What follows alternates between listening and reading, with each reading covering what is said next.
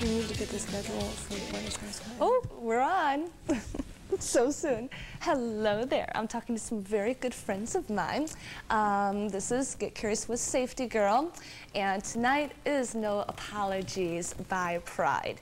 And I got this topic, this statement from the Queer Summit at Eastern Michigan University just this year, 1998. And I was so inspired by the panel, No Apologies by Pride, that I wanted to have a few people who were on the panel come on the show and talk to me about bisexuality. What is bisexuality? Do you choose to be bi? Or are you just waiting, or thinking about if you're going to go straight or go gay? Or can you be content in your own bisexuality? I want to know some answers to these questions. I know they're personal. Everyone has their own answers, their own definitions. Bear with me and my guests, Ann Arbor and Ypsilanti, and if anything, hopefully you'll just start thinking about your own views on bisexuality, and hopefully you'll be a little more comfortable with it.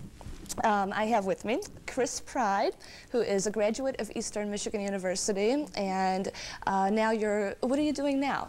I'm a graduate assistant in the Lesbian, Gay, Bisexual, Transgendered Resource Center on campus. How appropriate. And I'm in graduate school working on my master's in social work. Very good. And we also have Heather MacAllister, who I'm sure if you're a regular viewer, you've seen her many times, looking as beautiful as ever. Hello, honey. Thanks for having me again. Oh, thank you, and congratulations. I heard through the grapevine that you just recently graduated.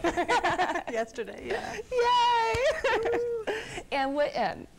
In anthropology. Okay, which and is? I've been doing some work on sexuality studies, actually, and gender and things like that. So. Oh yeah, you definitely have an affinity for sexuality. You've helped me out a lot in my research for shows and personal reasons. Good. So it's always nice to have a good friend on the show. Thank you. First off, there's such a strong community of gay and lesbians, and of course there's a strong community for heterosexuals. But I don't feel like there's really that much of a community for bisexuals. And then again, I don't even know if there's a definition of what is a bisexual. It seems so blurred. And I was wondering if both of you could talk to my audience and I about, what you think being bisexual is. Kris? To me, it's just being capable of being attracted to both sexes. It's as simple as that. But there are a lot of misconceptions that people have about bisexuality. There's a lot of assumptions that people have, like that I am non-monogamous or polyamorous, but not all bisexuals are, and that's one of the big ones, that people automatically assume that you will sleep with anybody if you're attracted bi. to everyone. Yep. It's hard to define bisexuality, and I generally don't, because I can't come up with something, a good working definition for it. But I like what Kris says, the way that Kris says it. And what Kris and I talked about a little bit before the show was that there's a continuum of bisexuality, and that I wanted into the continuum. This is, speaking purely for myself. What I've observed is that I'm going to talk about women. As a woman myself, and men, I guess, too, there's people who are more identified heterosexually. Their main connections are with people of the so-called opposite sex, and then there are people who are more homosexually oriented or lesbian gay oriented, and their main connections or most of their connections, people with the same sex. And then in between those two, there's a whole spectrum of people and places that you can be. And I've noticed that as I get older and my life changes, my sexuality is fluid, and I hope it continues to be so, and that I continue to learn more about sexuality. You're fully sexual. Right, and it's, when I was younger, I was more, I dated men more often, and now as I get older, I'm married to a man, but I date women more often. When I went to Silent Legacy a couple of years ago, and it was a drag show, and the MC, the queen of the evening, she came up to my friend and pulled her up on the stage and asked her, "Are you, so what are you? Are you lesbian or are you confused?" And she was making such a joke about it. I just wanted to jump up there and wring her neck. I was so glad she didn't ask me. But that's such a myth, that you're confused and you're eventually going to either be completely lesbian or heterosexual. You're on your way to one or the other. What's your take on that? Are you confused? I would love to talk about that. Please. Briefly. I came out as bisexual when I was 16, and I'm 30 now. And when I was about 17 or 18, I was 18, I met a woman who became a friend, and she said, I bet you in 10 years you'll either be lesbian or straight. Well, it's been over 10 years and we're still in contact. I'm like, guess what? I'm still bisexual. Ha ha ha, joke's on you. And it was great for me to be able to say that, and I knew that's where I was coming from, you know. And I don't feel confused at all, but as someone who has so many connections in the lesbian community, I find it particularly difficult because there's an assumption that I will leave you for a man, or that I'm a traitor to lesbians and all this kind of, I will take lesbian energy. Yes. I've given up, and so have many bisexual women and men, have given so much energy and time and commitment to the lesbian gay community, and only now are we starting to be acknowledged for that. We've always been here, but we haven't always been visible, and now we're finally demanding that we be acknowledged for our part in the community. I've had totally the same experience. In fact, I have gone through periods of shame about being bisexual. Oh, you're feeling really bad about it. Yeah, because I have very few straight friends. Guilty. Most of my friends are lesbians, and I've been in places where I've hidden my wedding ring because I didn't want the lesbians to see that I was married, and it's hard. You know, I have, I don't know, have you guys seen the movie Chasing Amy? I haven't seen it, no. Oh, God. Okay, Chris, you saw it. I really enjoyed it personally. I thought it covered a lot of real topics that most mainstream, I don't know, media just does not even want to try to tackle. And there's one little clip, a short clip. We're going to air it right now. And let's get into Chasing Amy, and we'll be right back, because that speaks about what you're saying, about just being afraid to tell your friends. So let's show that clip, Chasing Amy, and we'll be right back. Here it is. From what I understand, when you sign with a publisher, someone else does all this work for you, and you just sit back and collect. And miss these late-night cram sessions with my nearest and dearest? Never. I don't know what she's bitching about. All she's done since we got here is pound Merlot. Yeah, you're a real help. What I'd like to know is why we're even here at all when we haven't seen Prince's funny book in a month. Yeah, Alyssa, who you shacking up with? Shacking up with? Please. I'm so in love. Oh. I know, I feel like such a coon, but I can't help it. We have such a great time together. Who is it? Someone you guys don't know. That chick you left the restaurant with that night. They're not from around here. Don't even tell me you met her down the shore. Ew, a bridge and tunnel Jersey dyke. With huge hair and acid-washed jeans. For your information, they don't have big hair or wear acid wash. They're from my hometown.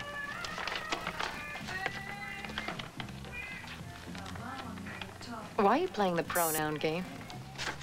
What? What are you talking about? I'm not even. You are. I met someone. We have a great time. They're from my hometown. Doesn't this tube of wonderful have a name?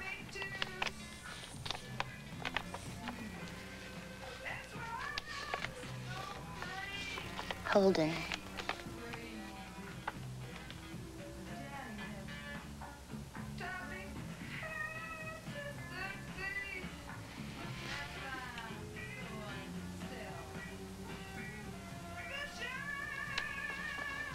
Well,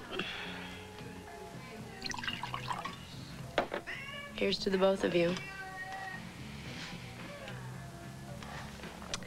Another one bites the dust.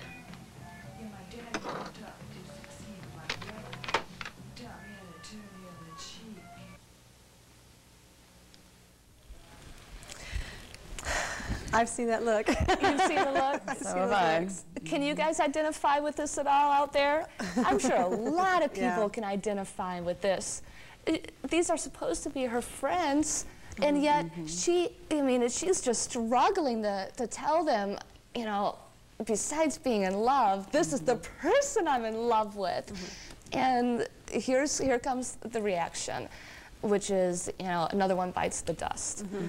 You know, I feel betrayed, and, you know, going off your own community, your own tribe almost, just, you know, leaving us behind, I guess, is a lot of the feeling around this in particular. But I'm sure even more strongly, there's a lot of lesbians who feel like you're hurting the cause.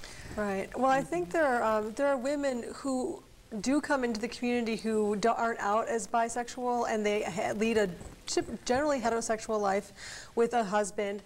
And they will come into the community and date women but not acknowledge that. And that's very painful for lesbian women. And I want to say that that does happen. But here I am, I'm on television, and I've been out as bi for, what is it, 14 years now, and I still get that same thing. So what happens is that you're judging everyone by a standard, and that's prejudice. By the actions, by your fear, by one's fear and your assumptions of what someone might have done to you once, or that you think is going to happen, or the way some people behave, you're judging an entire group of people, and that's prejudice, and that's ridiculous. It's not fair to, I mean, I think that our work has to be acknowledged, people who have been out, you know, in the community. And I find it rather ironic. I mean, usually if somebody is gay coming out to their straight friends, you can expect that kind of reaction, but you would think that the gay community or the queer community would be more accepting. Because they've gone through something like that. They've done their own coming out process. Or maybe they haven't. You know, and that's what gets me. It's like, you can't even be out to your people, to your family as a lesbian, but here I am coming out to my family, my friends, and you as bisexual. Why can't you be more supportive? It's frustrating. Well, a lot of, there are, you know, from what I hear, I saw a 2020 program, and there really isn't a bisexual community. And even 2020 didn't go to a bisexual community or people when they were talking about bisexuality. They went to a lesbian community. What's up with that? Where can bisexuals go and feel comfortable and not be fearful of just being attracted to both sexes? There is a bisexual community, and in 1987 I marched, there was about 16 of us. 16, okay. Maybe 20. This is in 1987 at the March in Washington, the lesbian gay March on Washington, it was called, I think, the lesbian gay, yes. There were very few of us at the time, and at that point, that was really my understanding of when the real movement was born, is that people came out of that experience and started doing national networking around bisexual issues. There's a publication called Anything That Moves, and that's a magazine sort of making a play on the phrase, you'll do anything that moves, you know? Yeah. And reclaiming that. And there are support groups all over the country. There are support groups that meet here in the Ann Arbor area. It's quite a body of literature out. U of M just had Lenny Kaumanu speak, who is a very well-known, nationally known bisexual activist. So there is a community. 2020 might not have done the research and, you know, looked for it hard. Well, I think the resources are there. I don't necessarily feel connected to a bisexual community, though. Yeah, I think that's, you know, that's true. But and there was a big international bisexuality conference that just happened in Boston at the beginning of the month at Harvard, and I really would have liked to have gone to that. I was at Across the Fruited Plains, which was the LGBT Midwest College Conference in February in Chicago, and I went to a bisexuality workshop there, and the room was full. There were, I would say, probably 50 people in there, and everybody wanted to talk because it was the first time that most of us had actually been in the same room with all bisexual people, and it was really intense. That has to be empowering as heck. It was. Do you think that you choose to be bi? You know, I don't think it matters whether or not you choose it or you're born that way. I'm happy with it. I am totally comfortable with it for the most part. But I don't know. I don't know if I chose it or what. It doesn't really matter. I don't like to get into that argument because it's the same one about being gay. Do you choose it? And my feeling is there's something wrong with me. I don't have a disease, so it's not like I'm sinning. So I can't help myself. I was born this way. Well, you know what? If I had a choice, I would still choose this. And I think that's a more healthy way of looking at it. Very good point. Even though, you know, you hear, not from, I don't want to place a label. I hate to place labels, period. But I have heard from certain people in the lesbian community and in the gay community that you do choose to be bi. Well, some people buy into that. No pun intended. How would they feel, though, a right-wing fanatic came up to them and said, well, you choose to be a lesbian, they would probably argue that. Right, exactly. So again, it's a false argument, and it's a very divisive argument to make. I liked what Robin Oakes said. She said that if God meant for there to be bisexuals, then there'd be two sexes. I love her. She's the one that led that bisexuality workshop. Oh, actually. Is she now? Okay. Yeah, she is really wonderful. She's a leading bisexual advocate then. She's a social worker. She teaches classes on bisexuality. She goes all over the country doing lectures. Does she have some books out too? She has an essay in a book by any other name. Oh, okay. She's in that. So people can look up on the internet too for this. What about people who fear bisexuality? They will accept gay and lesbian. And I mean, I'm talking about heterosexual people. As an example, I know somebody who came out as bi to her friends, and one of the first reactions she got was, well, don't come on to me. Just putting up that wall right there. Any suggestions? Her heterosexual friend said that? Yes. Well, I feel the heat coming on you guys. I have a pin. I wish I were wearing it. It says, I'm bisexual and I'm not attracted to you. Yes. Because that's such a myth kind of misperception. Don't flatter yourself. Yeah, I mean, not all lesbians aren't attracted to all women, and gay men aren't attracted to all men, and the same for straight people. I mean, no, I'm just as selective as, or even more, not more so, than the next person in who I date. It's just that I don't limit myself based on someone's plumbing, as it were. And also something to think about is that as transgender people become more visible, that's something that our community has to deal with more, because women who thought of themselves as lesbians, identify as lesbian, are dating women, some of them are becoming men, or vice versa. I mean, it's happening all over the board. Gender is fluid, so then you can't even use labels like lesbian, gay, heterosexual, bisexual, because if once you don't have a, I know exactly what your gender is. When you don't know that, then you can't put that label.